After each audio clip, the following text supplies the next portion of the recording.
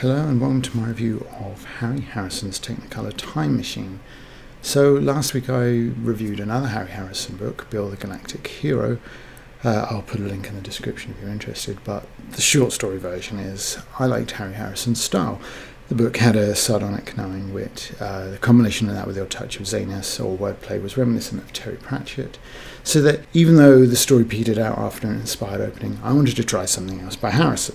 So, with recommendations from Brian Aldiss and Leon Stover, fresh from the 1980s, this was the one I went with. Technicolor Time Machine. It's a 1967 novel about a movie studio on the verge of bankruptcy that hammers across a down-on-his-heels scientist and his time machine.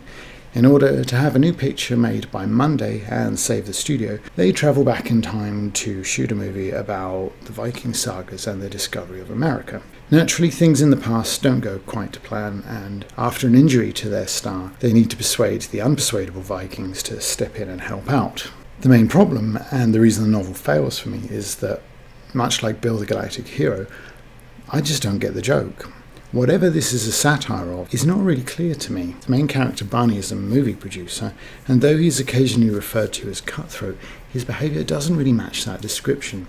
He's just a bit heartless rather than actually unpleasant, so he functions poorly as hero or as villain. Likewise, the Hollywood satirised here seems to be the Hollywood of the 1960s that I'm not really familiar with, or it's just a very generic Hollywood that, because of its generosity, doesn't really match with something I know well enough to get the joke. Hollywood satires have been done before, not just by Elmore Leonard, but by the previously mentioned Terry Pratchett. So there isn't a reason for this not to work. It just doesn't because the characters are not very interesting. Nobody is exaggerated enough. Barney's description of Rough Hawk, the egotistic lead, has potential and shows flashes of the wit hinted at in Bill as well, such as on page 52 when Barney describes him as having bovine patience. However, after Rough injures himself, he leaves, and Barney, despite fearing it means the end of the picture, he really doesn't do anything to stop him, and the book loses its character, which to that point had the most potential. However, it's fair to say that Ruff's depiction had already been bungled along with everybody else's. He's the egotist that doesn't love women, but can't be queer, because American librarians in 1967 wouldn't tolerate that sort of thing. Yet they do tolerate Slithy, his female co-star, whose feminine charms are the subject of as much text as anything in what is a pretty slim volume. Studio chief L.M. Greenspan is neither crooked or wicked enough to entertain, and is largely absent from the story anyway.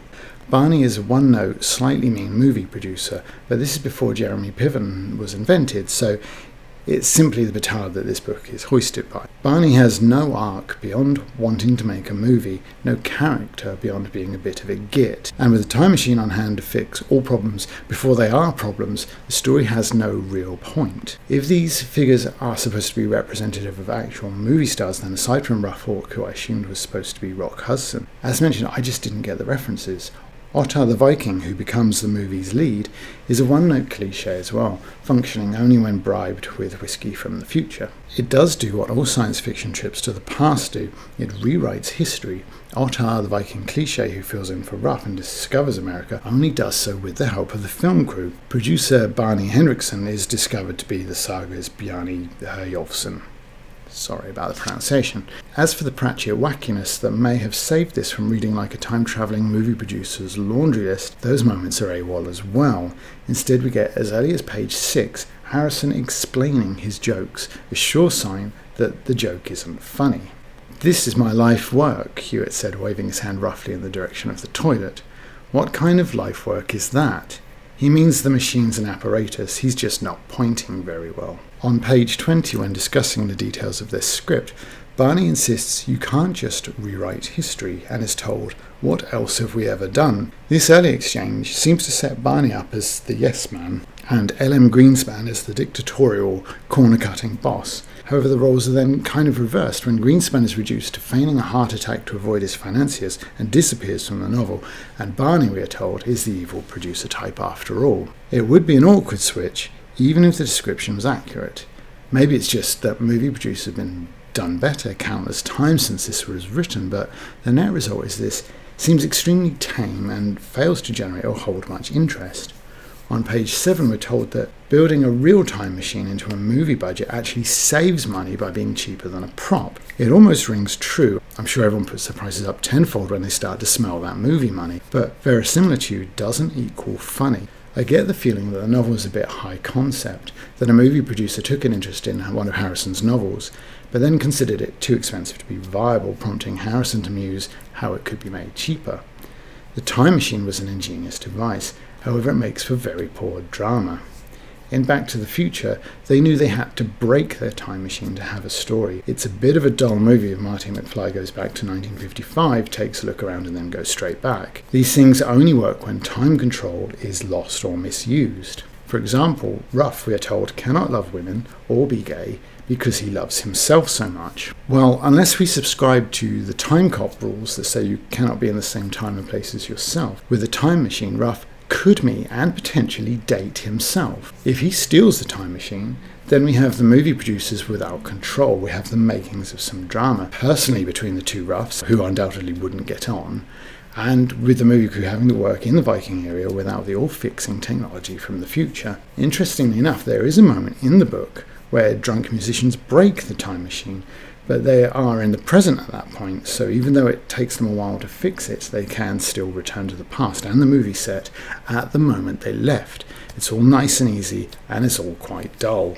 With a movie industry satire, you have to amp up the characters, make them larger than life.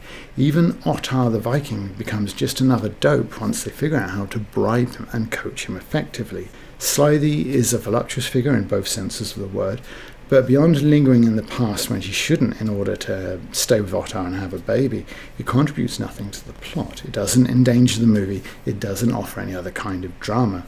Love triangles are a bit of a cliche and unforgivable for some, but she could have gone into the story as Barney or Ruff's ex-wife or something, anything, to basically stir the overly congealed pot a little bit. Only at the end of the story, when two Barneys meet and one of them casually observes three Professor Hewitts in conversation, do we get a hint of the potential that time-travelling comedies can utilise, but it's too little and it's far too late, and doesn't extend beyond Barney playing an incredibly lame prank on his other self, at a point in the novel where it was clearly running out of room to properly develop the threat he hints at. It's a crushing waste which rather neatly sums up the novel. In conclusion, my expectations were fairly high from the praise this had received and my experience of Bill the Galactic Hero. However, the strengths of that novel are not represented here, but all its weaknesses are.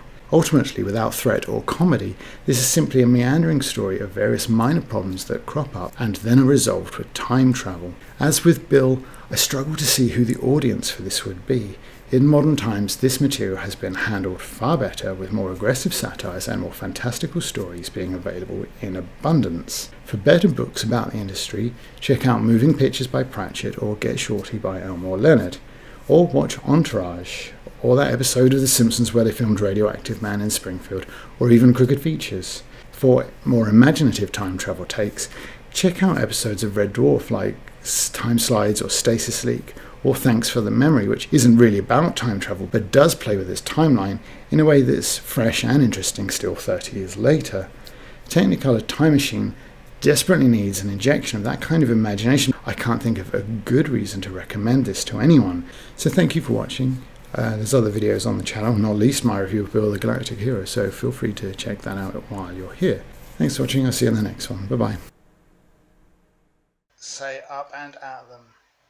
We'll have to fight our way out. Up and at them. Somebody hold me down, my legs are tingling. Up and at them. Up and at them.